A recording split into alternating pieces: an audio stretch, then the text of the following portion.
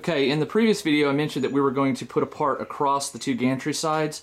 In the book, this is part O. It's also called the Y-axis rail support.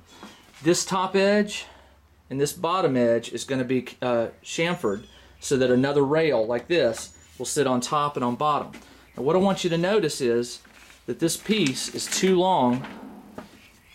It won't fit between the sides. It's actually got about almost a three-quarter inch longer than it needs to be. We just never trimmed it. We never trimmed this piece. This is another one of those pieces, that in the book will warn you, don't cut this piece too soon until you need it. What we've done is we've measured again the distance from inside this edge to the inside of that edge, and we'll trim this piece. We're going to chamfer this part first using a router, and then we'll trim it to where it'll fit between those two angles right there. And technically, if we've done this right, it should pretty much be the same length as this bottom piece down here, part P.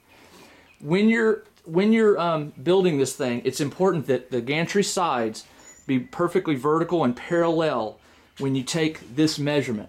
Now, if this piece is just a hair shorter or longer than this, there's a little wiggle room here because these pieces can move just a little bit. But the idea is that you want the sides to be as parallel as possible.